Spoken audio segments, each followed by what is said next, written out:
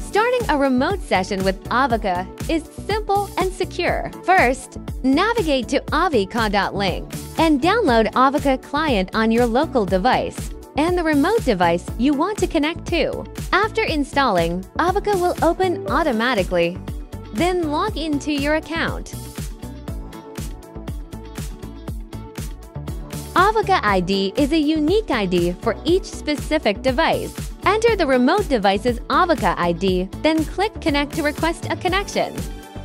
If the remote device is using the same Avica account, there is no need to enter the password. If not, please enter the password to connect. You will be able to have full control of the remote device's screen, mouse, and keyboard. Optionally, you can change the connection quality, frame rate, and more features in the top menu.